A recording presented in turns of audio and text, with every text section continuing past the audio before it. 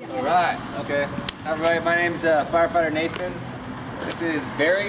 We have Chip, Craig, Lieutenant Sanchez. There's Roger over there. We're all firefighters here at Ladder and Engine 41. We're here to respond in case you don't need anything. I'm sure y'all heard in school, but you know what number to call if you're ever in an emergency? 911. There you go. Right, Jack, I knew y'all knew the answer, right? If somebody has a heart attack, we respond to that. If somebody chokes, it all just depends. But we have a whole bunch of units in the city. This is what we take in with us. This is our medical bag right here. It has bandages and some equipment, blood pressure, things like that. This is our oxygen tank. This is what we give to people if they're choking or they're having a hard time breathing. We have this. This is called a defibrillator. This is what we use if a person has a heart attack. We can put it on there, and if they need, it'll actually shock them. You might have seen it on TV before, but we carry that with us. So hopefully you don't have to use it, but it's there in case we need it. So we'll take those things with us, and we're the first responders, so we get there right away. And then we have the ambulance, and they can do another level of care, a little bit more than us. And they're the ones who actually take the patient to the hospital if they need to go. So hopefully they don't, but we have 4 firefighters and then usually 2 paramedics responding.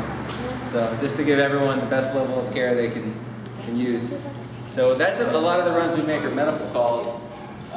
You know, in case we have the fire calls or bad wrecks, that's where we can wear our other gear, right there, our bunker gear.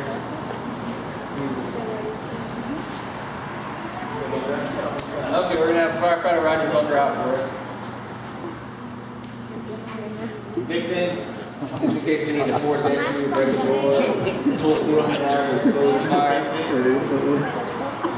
So see, Roger, he's covering himself up. Now he's got his hood covering over the back of his head. So it's just his mask right now. Oh yeah, no. He's gonna buckle on that. He's almost done. She's so scared of him. Wow. So if you see this guy in the fire, don't be afraid of him, okay? He's here to help you. How long does it last? How long can they breathe in the tank on? About 30 minutes. 30 minutes? Yeah, it's really about 30 minutes, but it's affected by how quickly you breathe. If you're working really hard, you might breathe in quicker. We have a gauge on it that tells us how much.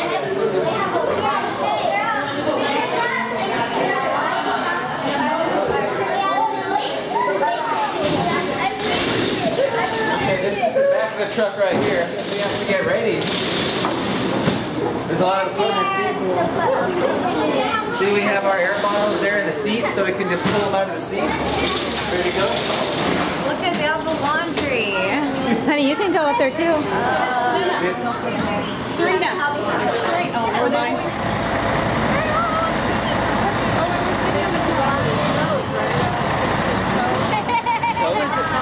Oh, it's for a fall.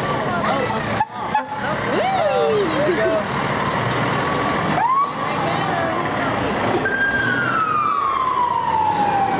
How many guys jumped in there? 4 guys? Yeah. Watch them. We have an officer, an engineer, and then 2 firefighters. Oh, there it goes.